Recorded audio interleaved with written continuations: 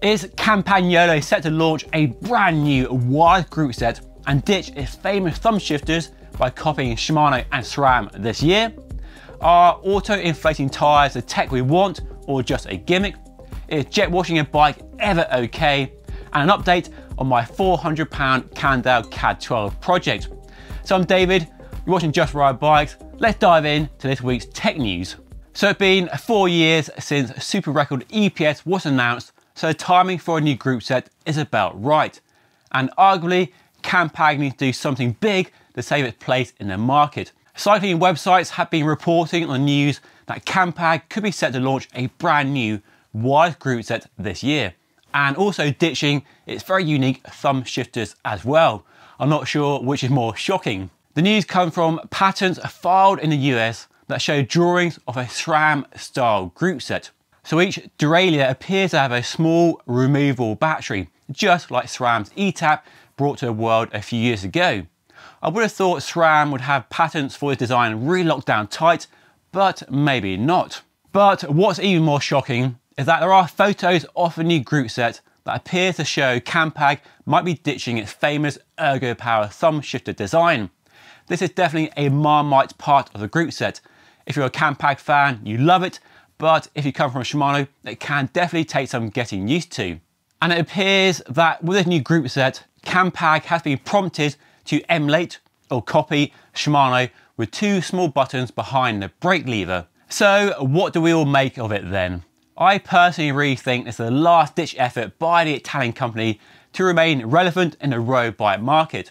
Its market share and appeal has definitely faded away over the last few years, although Eccar has given it a boost in the gravel bike market. But in the road cycling scene, both Shimano and SRAM are racing away with market share and appeal and a wide range of price points.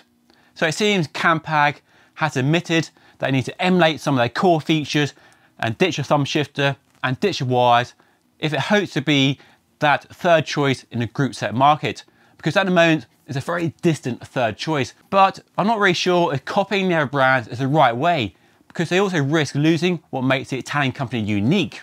Wireless certainly seems to be the way to go. While on the road, wireless may make no tangible difference to how the group set works and operates, although building it is definitely easier.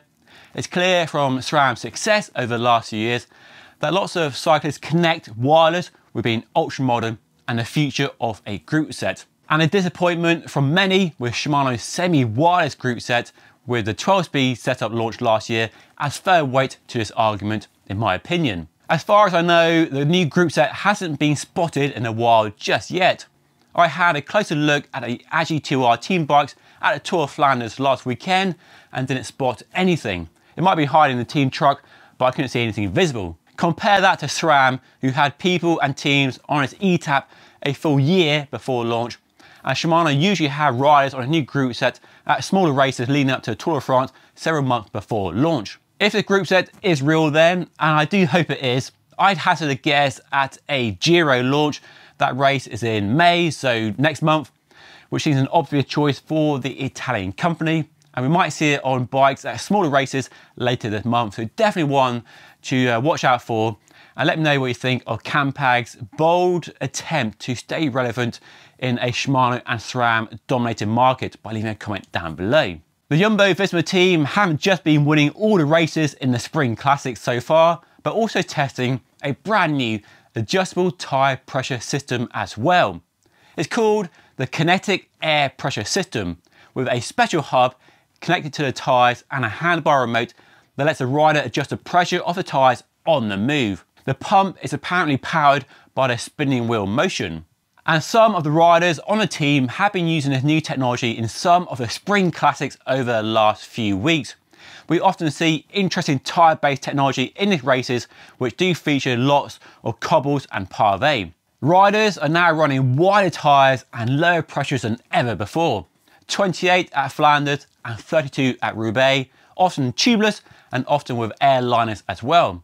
But tyre pressure is still a closely guarded secret and a compromise. In both Flanders and Roubaix, there's actually more road than cobbles, although the cobbles dominate the race and the action. But you want higher pressures for the former and low pressures for the latter. This system, in theory, could let you have the best of both worlds. High pressures on the road and low pressures on the cobbles, and not have to make that compromise that they do currently. Personally, I love seeing crazy tech innovations like this. It's exciting and fascinating. And in theory, the idea of being able to drop your tyre pressure when you encounter a rough road, a cobble section or gravel for extra comfort and traction, then increase your pressure when you're back on smooth roads, sound great. Maybe you can set it to automatically increase your tyre pressure based on GPS data, or the faster you go, the higher the pressure your tyres are, or something like that. But certainly the technology is a long way from being ready for the mass market, if it ever gets to that stage. There's going to be a weight penalty for sure, the complexity of adding to your wheels and bikes, and it could take years to prove its reliability and durability. And then there's a cost. Like any new groundbreaking technology, it's going to be expensive when it is first launched, but I support this innovation and trying new ideas, whether they work or not. And there's also the risk the UCI might come along with a rule book and just ban it anyway. Is jet washing your bike ever okay? I was at a Tour of Flanders race and sportive over the weekend, and because the conditions were wet and muddy, the team mechanics were kept busy. And I mean really busy. I watched several teams wash their bikes, and what they all had in common was jet washing their bikes. The reason the pro mechanics use a jet wash is simply because they have lots of bikes and wheels to get through on a daily basis, so you have to be quick and efficient. And jet washing is definitely quick. It's also thorough as well, and ensures no dirt or grit hiding in any crevice of the bike. And these are bikes that have to be in perfect working condition for the riders to go out training and racing every day. And once they jet wash the bikes, they are thoroughly dried, using air compressors to blast water off the bike and gears once they're done. And these bikes, remember, get a regular servicing of the bearings and new chains well before they wear out too. So if it's good enough for the pros, is it okay for us enthusiast cyclists, or best avoided? Let me know by leaving a comment down below. Love to hear your thoughts on this topic as always. Personally, I think it's okay. Provided you spray from a distance and keep the jet moving over the bike, the bearings are probably going to be okay. And the benefit of the jet wash is it dries all the grit and dirt out of small places it can hide and cause wear. And unlike a bucket and sponge, you're not wiping grit across the frame and potentially scratching the paintwork. And provided you're also regularly checking and replacing chains and bearings on your bike, it's probably going to be just fine. But if you're just jet washing and not doing any other maintenance, it's probably better to be avoided. And how is my £400 Cannondale CAAD12 project going, you ask? Well, I'll be giving more detail from behind the scenes in my newsletter, which goes out this week. You can sign up with a link down below in the description. But in short, I've not bought a dud. Phew. The bike has had a full service by Jim, and with a few new parts and some TLC, it's up and running. And I'll be collecting it soon and shooting a video, so stay tuned for that. And if you missed the first part of that project, you can watch it right here by clicking the button.